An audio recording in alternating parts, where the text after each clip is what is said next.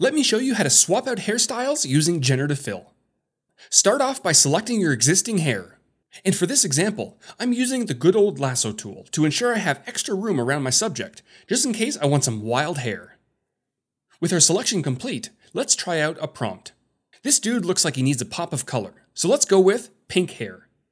After the generation completes, we'll have 3 variations to choose from. They don't look terrible, but I may want to influence the output with an existing image. So hopping back into Generative Fill, a reference image of a hairstyle can be uploaded, which combined with the prompt should give us results closer to what we may have originally envisioned. Here's another example. I've gone ahead and created a selection of this woman's long hair.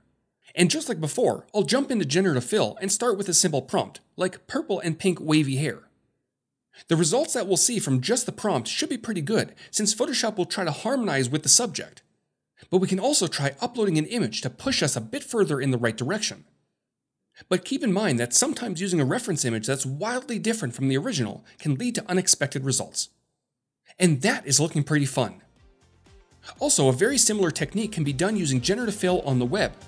And if you're interested in learning how that's done, I've uploaded a video on my new Firefly channel you can check out.